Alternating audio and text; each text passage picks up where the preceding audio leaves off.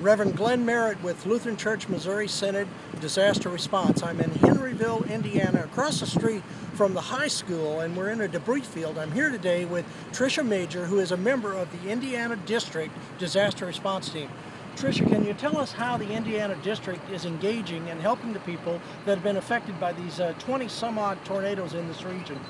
Yes, we have been out doing assessments in Indiana and Kentucky to see what the needs are in our district, and we have been working with other organizations to create a localized warehouse for donations and distributions, and we're also working on a long-term plan for the long-term recovery of our area.